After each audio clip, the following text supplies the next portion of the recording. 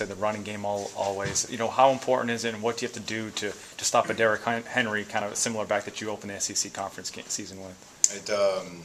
It's certainly our biggest task since the LSU game in terms of a great player at running back, because nobody's really quite had the answer in terms of getting him stopped yet, and part of it is just because they're just so persistent in pounding him, and that's one of the challenges, and that's one of the things that I have a lot of respect for their offense, is that they're just gonna keep asking the same question and see if you're willing to be where you're supposed to be with the right frame of mind for 60 minutes. And if you can hang on for 15 or 25 or 35, sooner or later they just keep pounding at you, then it cracks, and then the big plays occur. So it is a challenge of, I would say, mental discipline and mental toughness as much as it is physical toughness. How unique is their game plan, or can you take stuff away from other games you've played this season and trying to prepare for him? There's a little bit of, there's always a little bit of same as, but they do some things that are unique, and certainly, the personnel makes it unique as well. So every week has its own little challenge, but I think at the same time, I think our guys have confidence in what we've been able to accomplish, and we're looking forward to playing them. Henry seems like he's getting almost stronger as the season progresses. Why is he so good? Well, I just think they're improving as a football team, which all good teams aspire to do as the year goes on. I think they've come to terms with their identity on offense. Even early in the year, just getting the quarterback situation straightened out and just finding out who they are. Some of their young wideouts have developed and made plays, which have opened things up for the running game. So they're just getting better, But we think we're getting better too. So I would agree with you that he certainly has. His production has gone up as the year has gone on, but I think there's a lot of reasons for that. Kind of touching on that about the young receivers, how much is the added production of Ridley kind of help open things up for Henry as well? It has. Well, they found the playmaker in Ridley. A guy that they can get the ball to in a bunch of different ways, and they do a good job, like they did last year with Cooper, of moving him different parts of the field. So he's hard guy to get a beat on in terms of where he is. Move him around, motion him, run routes where he crosses the field, things like that, so we can run away from coverage. And his playmaking ability and his maturity for a young guy is pretty unusual. No touchdowns in the fourth quarter. Just how much of a point of emphasis has that been for y'all? Well, I think as the year has gone on, after a while, you are who you are, and I think that is something now that our guys take a lot of pride in. It's something we brought up in the locker room at halftime at Missouri when it was a 1-point game. That we know if we get to the fourth quarter, we feel really good about our chances in that time frame, because we know that we can close.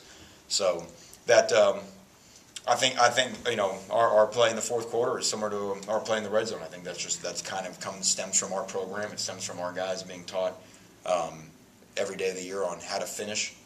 So I think we're good at finishing drives. We look at our numbers offensively, defensively in the red zone, and obviously I think we're good at finishing games. So and especially with an offense with a guy like Dak, you're never out of a game. You always have a chance, but also, we know that we've got the lead going in the fourth quarter. We feel good about our chances. At Missouri, you continued with a 3-safety set there. What does that bring to the defensive scheme? Well, it's not as much as because it's 3 safeties. It's really just about our personnel and just getting our best guys on the field. So we've been using Jamal as a nickel. Really, over the last month, we've been playing more spread type teams. So the fact that he plays safety means we have 3 safeties on the field. But the length that he provides, certainly the speed he provides, and the toughness that he provides out there, at the point of attack, where a lot of people are, the spread offense we played the last few weeks, and they're trying to throw bubble screens and things out there like that. And then his length, he can just really cover up the wide receivers out there.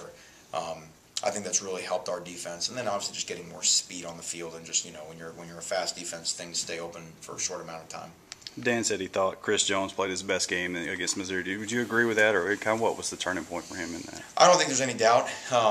But I look at the turning point back to the Troy game. I think Chris, I think Chris was, I saw him get better in August, than he was during spring practice, and we've been talking about his development of really in September of just being he had just proved he could be a down-for-down serviceable guy in the SEC, because no matter all the fanfare and some of the flash plays he'd made in the past, he'd never done that. And now, he kind of did that in September, and then October, all of a sudden you started seeing now some of the flashes of the dominant plays. And now the challenge was, okay, can you be a big-time guy that down after down the offense has to worry about where you are? I think that's what's really sparkled the last couple of weeks with his play. Now, in a setting like this, can you do that against a challenge like Alabama's offensive line? And we look forward to seeing that Saturday night. How have you seen your kids, obviously on the defensive side of the ball, closer to Keith Joseph probably than the offensive guys? How have you seen your guys bounce back in practice or handle that this week? I don't know. I don't know that you bounce back. I don't know that they have. What I do know is that football, for the team, and like it does for all of us, it provides a getaway. It provides a distraction. It gives us, a couple hours on the field of practice every day where you can just run around and just kind of forget. And then it provides family, and that's so overused. But I think if you were inside the program, you really understand what that's all about, and just the ability for guys just to sit down and just talk. We're supposed to, we talk every day about toughness and being tough and not showing weakness and things like that. And something like this, is going to knock you back, and you can't be afraid to be vulnerable, and you can't be afraid to be vulnerable around, the guys that you work with every day. So I think those things have helped our guys the last few days. A lot of focus, obviously, on Derrick Henry and things, but what type of threat does Zach Coker in the Alabama passing game provide? It's all about the explosive play. That's where the run. On normal downs, everything they have just about comes off some sort of run action. They're not going to drop back and throw it. It's going to be pound you, and then here comes somebody on a crossing route. It's going to be pound you. Here comes somebody on a double move down the field. And they present the type of deal where you can play them really well, except for 5 or 6 plays.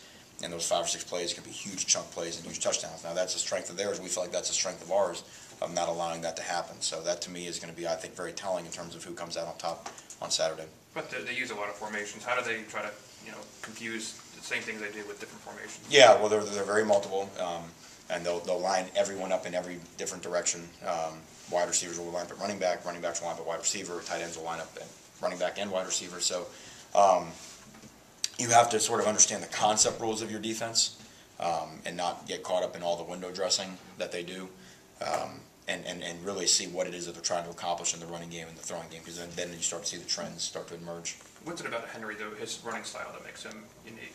Well, because he's just such a unique, to be as big as he is, and then when he gets his pads squared up to the line of scrimmage, I think he's an excellent downhill runner, and he gets squared up, and even if you can get him on the ground, he's always falling forward, and that's that residual effect of the plays in the first quarter. There might be 3-yard gains, and then there are 5-yard gains in the second quarter, and then there's 7 and 8-yard gains in the fourth, and then in the third, and then the fourth they turn into 20+ gains. So it's just that ability of just going forward and moving the pile forward.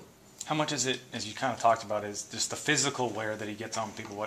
Where does the mental aspect of tackling him come in there, where he's going to fall forward and he's going to maybe break a 10-yard gain in there, or a 20-yard gain in there? Well, and that's a part of it. And what they do a great job of is they do a great job of trying to find, let's just say, your least willing tacklers.